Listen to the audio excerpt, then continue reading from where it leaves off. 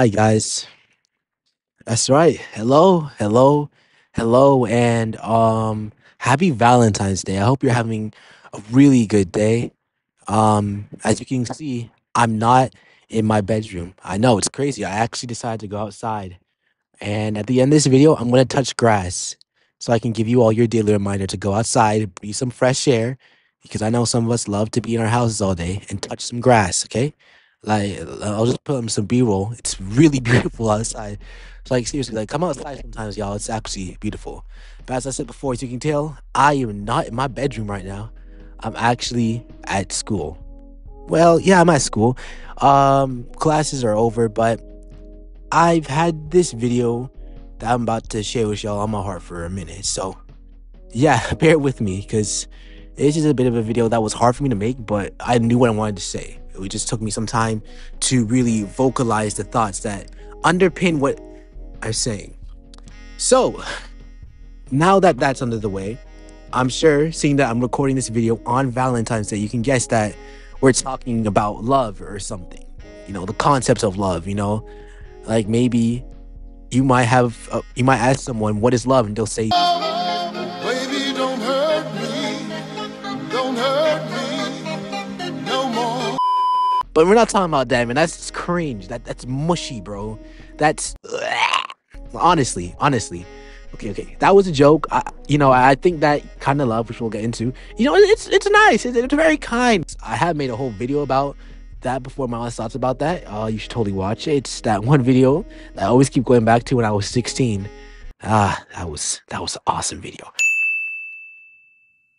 But yeah, as you can see, I'm kind of going off with the setup, just trying to, make videos wherever the inspiration strikes. And I'm just yapping at this point. So let's get down deep into it. Now, I'm sure you've heard about love. In our popular culture, we always talk about love.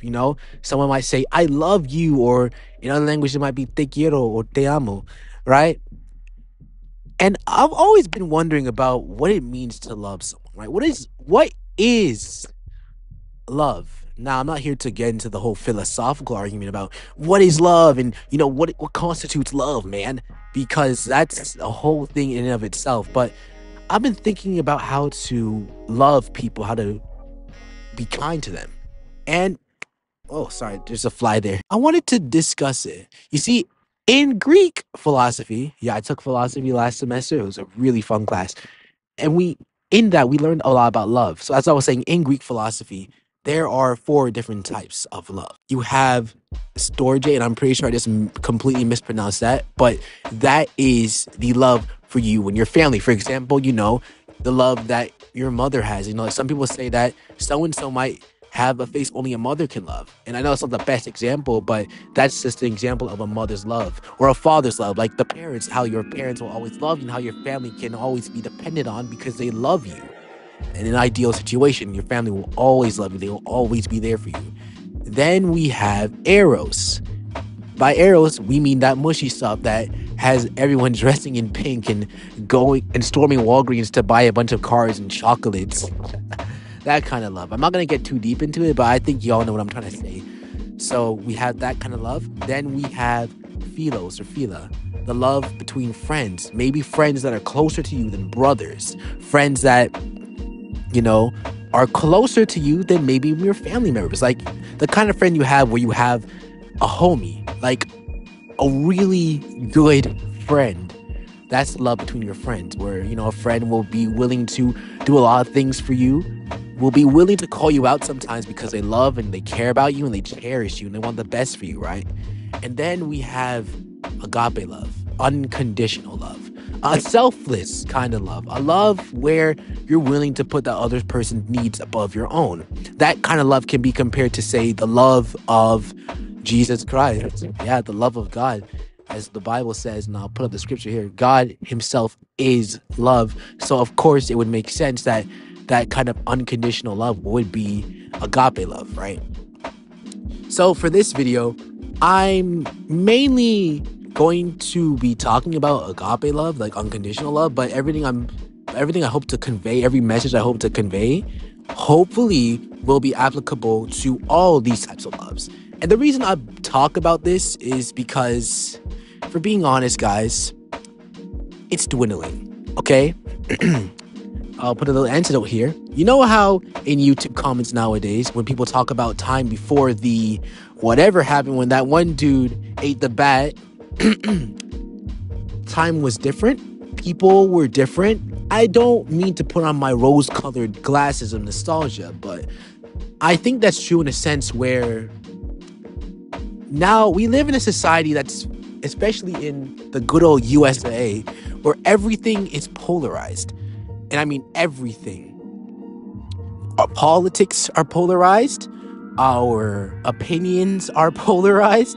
The way we live our lives are polarized. I mean, you could even, this day and age, you can literally start being with someone for supporting Taylor Swift. Like, there are people who will switch on you if you support Taylor Swift, and there are people who will switch on you if you don't support Taylor Swift, right? The point is, things are polarized now. We live in a very tense moment in history, right? A very tense moment in history where there's a lot of issues confronting our world. There's a lot of wars. There's a lot of rumors of wars. There's just a lot of chaos going on right now, right? Let's be completely honest here. As beautiful as everything we see is here, all the flowers, all the trees and whatnot, we see that there's a lot of chaotic things going on right now. And honestly, I think because of that, people are having to be fake. Let me explain, right? People are having to change themselves to fit into certain molds just so that they can be accepted, so that they can be loved, right? I don't think that's right. I think that is something that shouldn't be done. I don't think you should have to do that. Anyway, so my point is that there are people who are fake, who are not real with themselves, who might put on certain acts to be loved and to be cared about, right? And then we have people who pretend to care, pretend to love, pretend to cherish others. But when you look down deep into their wills, into their motives, you find that they're fake. We always talk about fake friends and how it's bad to have a friend that's fake. It's bad to have someone who doesn't really care about you, but they make it look like they do, right? You could say that some of these people out here are fake. When we have a lot of fake people in our society, not even just people who are fake in the, metaphorical sense, but in the quite literal sense. I won't name names because I'm not very petty, but sorry. Instagram models. Sorry, my bad. Sorry, I just had a little, it was a little cold outside, right? Because there are so many fake people, there are also a lot of hurt people, a lot of people who are hurting, who might be damaged, who might be traumatized, right? And as the saying goes, hurt people hurt people. And if I had a dime for how many times I've seen on the internet, just doom scrolling YouTube shorts, which I just totally top. I know. Call me crazy, I know, whatever. If I had a dime for every time I've seen hurt people calling out each other, hurt people creating more cycles of hurt, from an area of not being loved, of being hurt themselves, I would be a millionaire, which is quite funny until you realize that I'd be a millionaire because there are many people who are hurting, who have been hurt, who are hurting other people, guys. You know what I mean? We live in a society where it's all about you. It's all about what you want. It's all about what you desire. It's not about focusing on other people. It's not about caring about other people. And as a result, if somebody hurts you, we see even in certain communities that I won't mention because I'm not petty. Right? Bruh.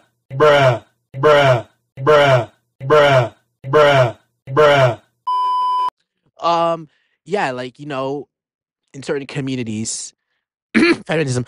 Donald J. Trump is now president of the United States. President Obama is the ex-president. And Mr. Trump, for the moment, steps... Sorry, man, I'm just playing with fire at this point, aren't I? And I could totally make a video about that, by the way. This video gets 20 likes. I will make a video about the red pill and feminism and my honest thoughts on that. But only if this video gets 20 likes. I'm not going to lie, because that right there is a whole rabbit hole. Anyways, as I was saying, there are people who hurt each other, who don't love each other. And I'm going to get to what the Bible says love is, all right? But rock with me for a second. There are people who hurt each other, who don't love each other, who abuse each other. You know what I mean? And I've seen that play out many times with many examples. You know what I mean? And for someone like me, like the way I see the world, or like the way that God has shaped me to see the world, it breaks my heart sometimes to really see people putting each other down, people putting each other down in terms of race, in terms of where they're from, in terms of what they've been through and where they're going now. I mean, we've seen people being hurt in places where you would expect them to be loved and cherished, to be redeemed and restored. And like that in itself is a whole nother discussion, which I am not qualified to have. And I admit that to you right now, my friend. I'm not qualified to have that discussion. But in these places where people are expected to be helped and guided, they're not guided, they're not helped at all. They're hurt. Honestly, it breaks my heart because I know that everyone is human. Everyone feels pain. Everyone feels pain differently. So to see people who are hurting each other, it just breaks my heart, man. And I really do wish that there could be more kindness, there could be more love, there could be more joy, and there could be more peace.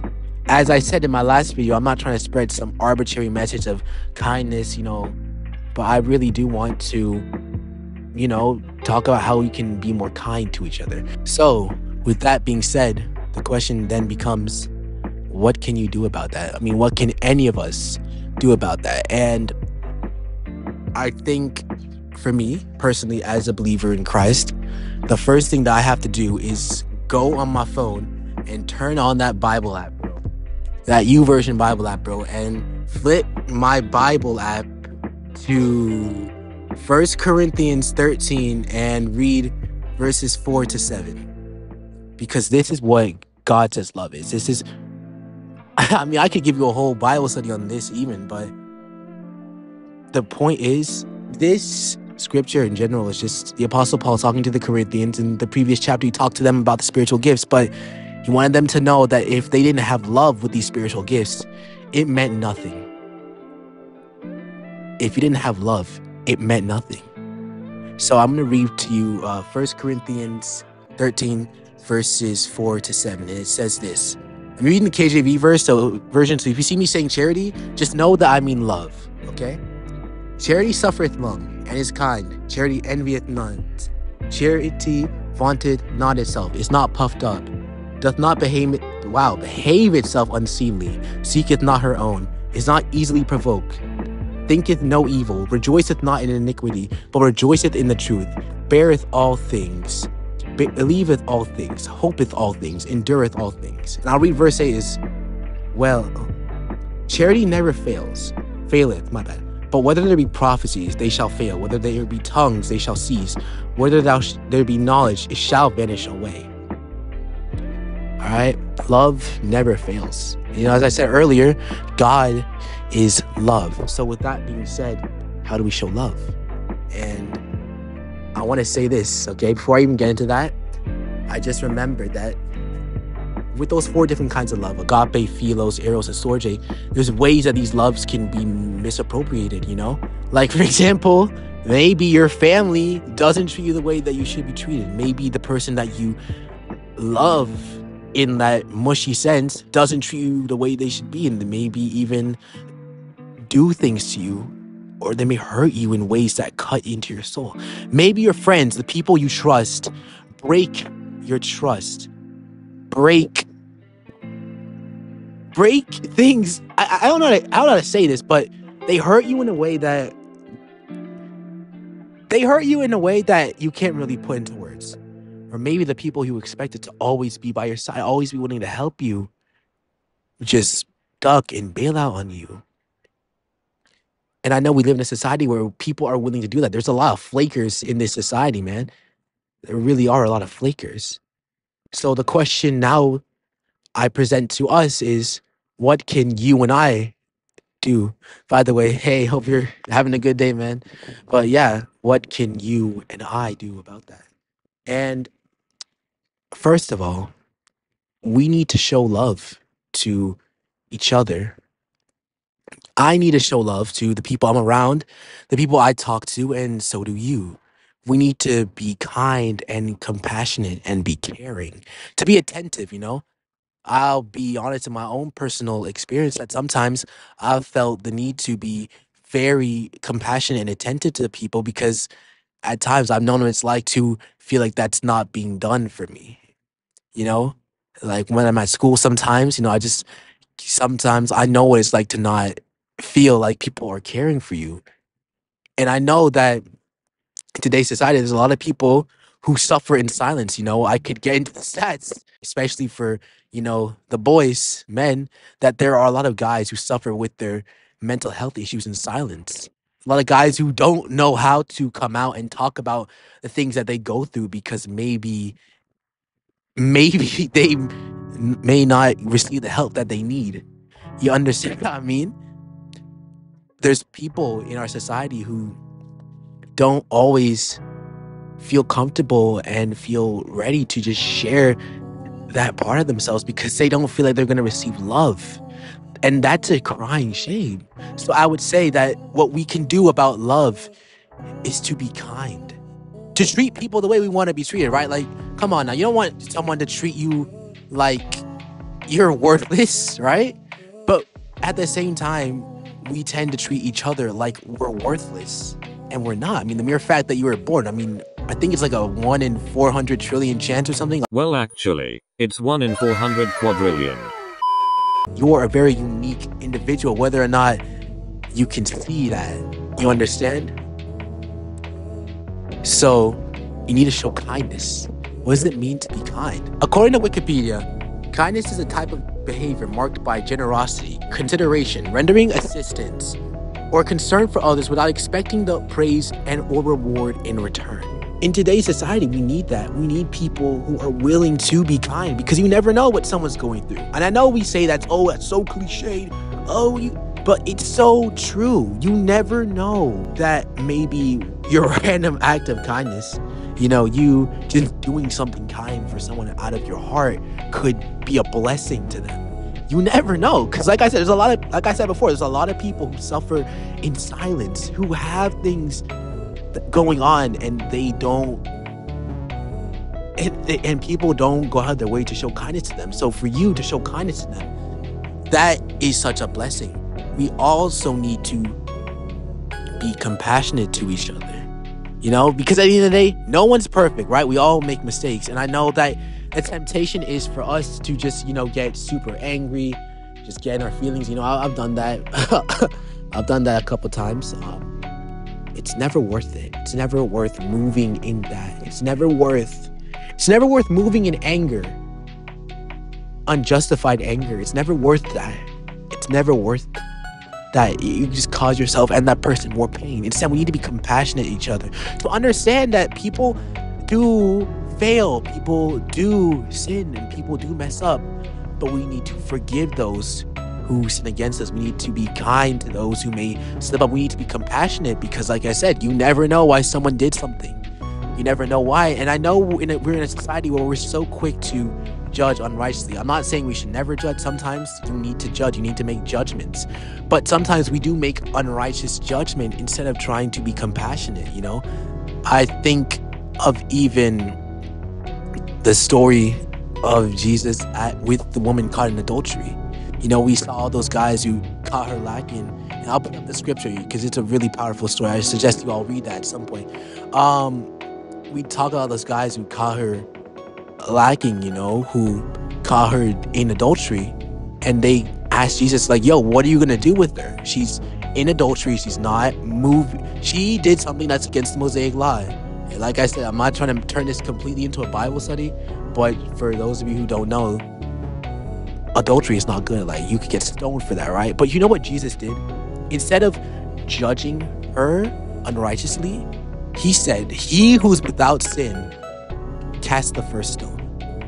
And as he said that, after he wrote in the sand, he said, he who's without sin, cast the first stone. And as he said that, all of these guys who were ready to stone her and kill her, they left. They left. And you know what Jesus did after they left? He came up to that woman and he said, go. He said, let me actually find the scripture. I want to make sure I'm getting this right. John 8, verse 10, after he said, he who's without sin, cast the first stone. And when Jesus had lifted himself had lifted up himself and saw none but the woman, he said unto her, Woman, where are those thine accusers? Hath no man condemned thee? She said, No man, Lord. And Jesus said unto her, Neither do I condemn thee. Go and sin no more. And we see through that example of Jesus Christ, he was compassionate and he forgave her, and he commanded her to go sin no more. My friends, even for those of us who may not believe in God, we need to be compassionate. We need to extend grace. And especially if you're a Christian. Like, if you're a Christian, you're watching this video, bro. Like, you gotta extend that same grace God extended to you, bro. Like, if we're being completely honest, bro, like, you gotta get on that, right? But in general, we need to do that, you know? And look, the world may not just suddenly become a better place. You know, not everyone's gonna start singing Kumbaya. You gotta be a pretty funny side, I can't lie. Nah, that may not happen, but if you're able to show love and kindness and compassion to people, a love that is so much deeper than just I love you, and you know what she gives and whatnot. But if you're really able to just show people how much you care and love them, even people you may not know, even people you may not agree with, you're changing their lives. You know, there's so many acts of kindness, so many moments that even I can look back in my life and say, you know, I'm so glad so and so did that. They don't know how much it meant for me that they did that. You know what I mean? And the way we're doing that, we're able to serve each other. You know, it's time to stop just thinking about me. Because, you know, there's 8 billion people in this world, bro. Like, come on, man. There's over 8 billion. I think it's like 8.1 billion people in this world, bro. It's 2024. There's so many people who are born into this world where there's a lot of crazy stuff going on, who need to be loved, who need to be cared for, who need to know that they have people who care for them. And I encourage us all to care for each other, to love each other, to fight for each other, you know? Like, this world that we live in is such a big world. And the more that we care for each other, the more we're able to uplift each other, you know? So I just encourage you, you know, when we think about Valentine's Day, don't just think about the romantic love, although you should totally think about it. I think it's a pretty important aspect, but think about how we can extend love and grace and mercy and compassion to everyone we see. You know what I mean? And with that, you know, I just want you to know that I love y'all guys. I really appreciate you watching this video if you made it to the end. If you made it to the end, I don't normally do this because I think it's cringe, but if you made it to the end, comment bing bong, okay? And like I said, 20 likes and I'll make a video about my honest thoughts on the red pill. But yeah, I love you guys so much, and I thank you for watching this. Yeah. I'll see y'all in the next video. And oh wait, before I go, I gotta do one thing. To all y'all who don't go outside, this is your reminder to touch grass. Watch. It wasn't even that hard, bro. Alright, see y'all.